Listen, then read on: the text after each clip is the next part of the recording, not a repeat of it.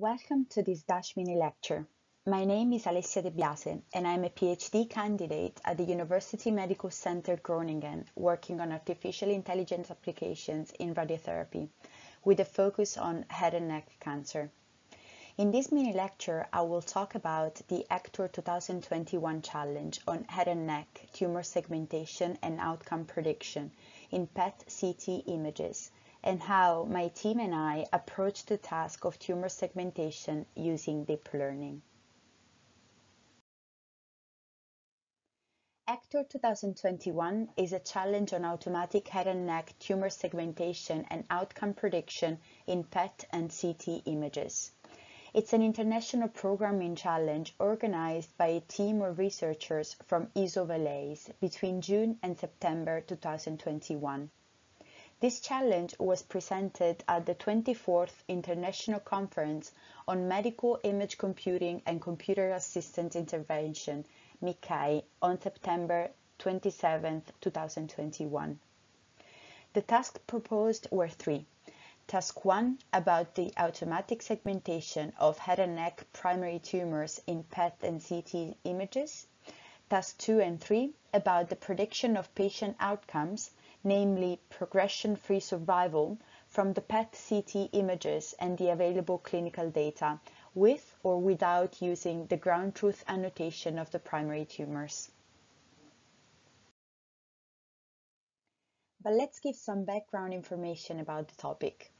Head and neck cancer is a really common cancer. It accounts for 3% of all cancer worldwide and over 1.5% of all cancer deaths in the United States. Radiotherapy is an effective treatment in these cases.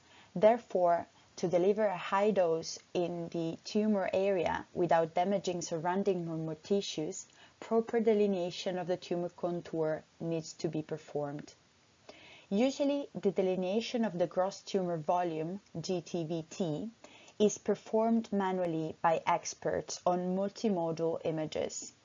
The difficulty of manually segmenting head and neck tumors lies in the fact that surrounding normal tissue are really similar to tumors in that region, and that cannot be distinguished easily by even experienced clinicians, especially in CT images. Manual delineation of contours is then prone to error. This method is extremely time-consuming, since radiation oncologists have to do the contouring in 3 perpendicular cross-sections, starting in the axial slices and then going in the sagittal and the coronal views.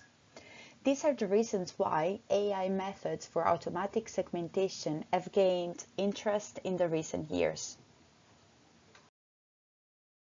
The dataset used in the challenge contains in total 325 cases of aligned PET-CT images from a total of 6 centers, 4 from Canada, 1 from France, and 1 from Switzerland. PET and CT imaging are the modalities of choice for the initial staging and follow-up of head and neck cancer. CT provides information about the anatomy. PET provides information about the metabolic activity of the tumor. The total number of training cases is 224 from 5 different centers. The number of test cases used in the final ranking is 101 from 2 centers. Only 1 center of the training set is also present in the test set. All cases were annotated by experts and only the annotation of the training cases were provided. For consistency, the GTVT primary gross tumor volume for these patients were annotated by experts following the same procedure. In order to validate the performance of different models, we chose to create an internal test set of 45 patients from the provided 224 training cases. For the remaining 179 cases, we split them in training and validation sets, either randomly or by keeping 1 center out each time. Both our training and test sets include cases from all the 5 centers. For the segmentation task, CSV files containing bounding boxes of the oropharyngeal cavity for each patient were also provided. The quality of the performance of the algorithms is assessed only within the volume of the bounding boxes at the original CT resolution, based on the dissimilarity coefficient and on the Hausdorff distance between the ground truth annotation and the predictions of the implemented algorithms. Since the evaluation results are calculated on bounding boxes of 144 times 144 times 144 that contain the tumor region, the images were first resampled to 1 × 1 × 1 cubic millimeter isotropic resolution and then cropped to that volume size. As a pre-processing technique, we used a Z-score normalization. We use two different methods to face this task. The first one is a co-learning method with multimodal PET-CT. PET and CT images are downsampled by two separate encoder blocks. An encoder step refers to an encoder block for both PET and CT at the same resolution.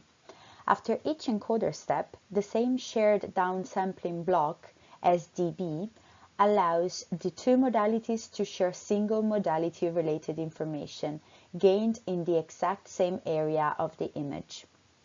These blocks help to map the PET-CT feature maps to the same spatial region of interest, which can preserve the spatial and structural consistency between them.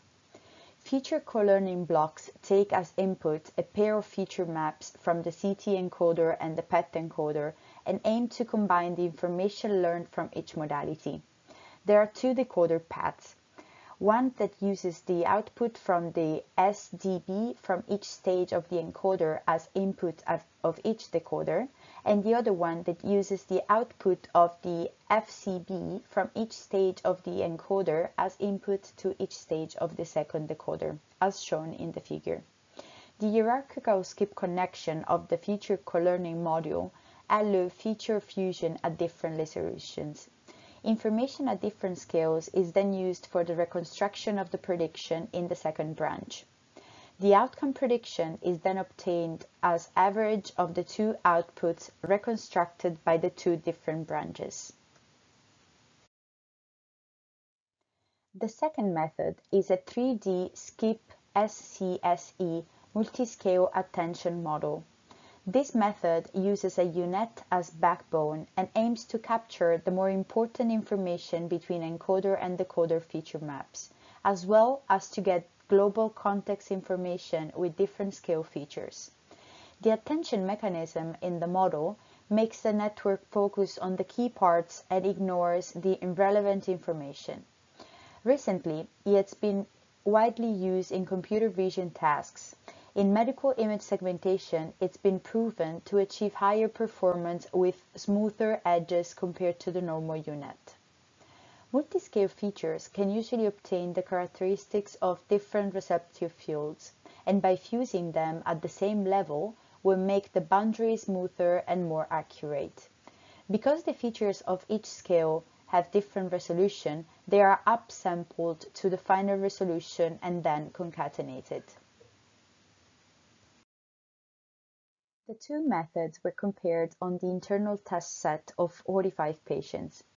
For the co-learning model, we trained and validated with 5-fold cross-validation, and we chose the best 5 models according to the lowest validation loss value.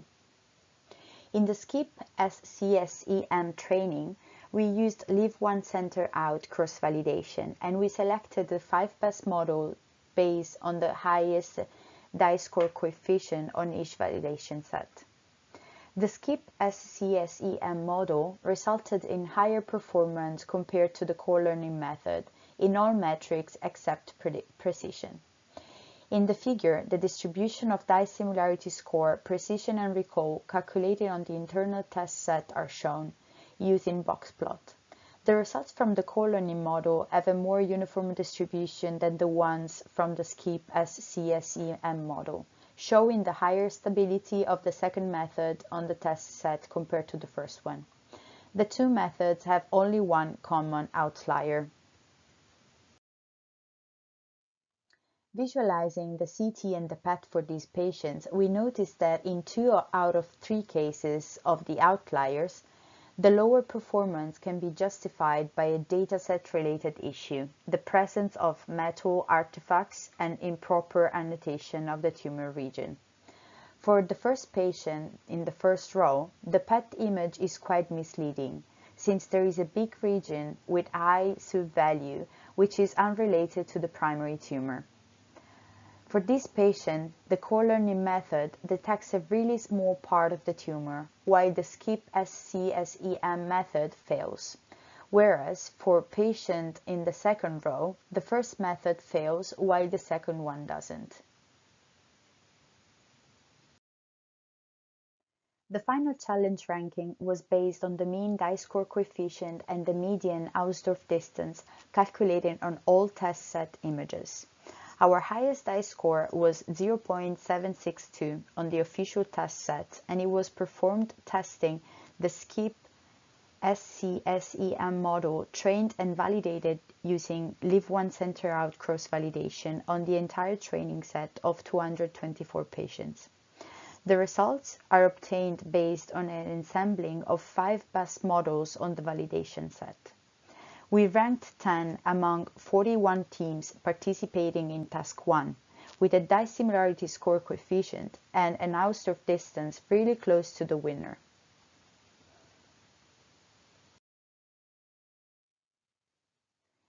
Conclusions.